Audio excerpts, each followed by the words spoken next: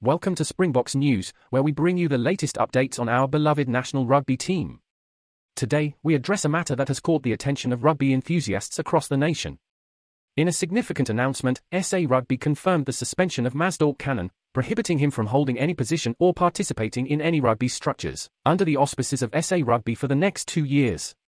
This decision came as a result of Cannon's violation of SA Rugby's constitution and code of conduct, stemming from controversial remarks made during former prop Godfrey Thorne's memorial service in 2022.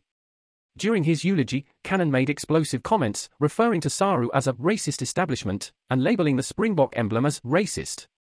Furthermore, he directed derogatory remarks towards SARU President Mark Alexander and his deputy, Francois Davids, accusing them of being sellouts.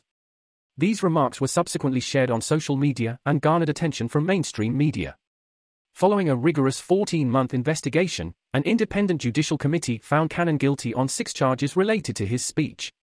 The committee concluded that Cannon's statements were aimed at bringing SARU into disrepute, a clear violation of SA Rugby's constitution and code of conduct. The suspension serves as a reminder of the importance of upholding the principles and values that govern the sport we hold dear. SA Rugby's statement also outlined Cannon's right to appeal the sentence within 15 days should he choose to do so.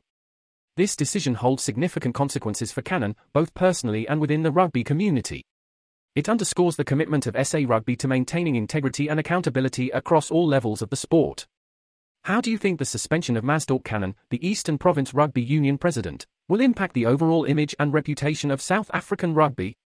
Stay tuned to Springboks News for further updates on this developing story and other news surrounding our national team. Together, we will continue to support the Springboks and the values that unite us as a rugby-loving nation.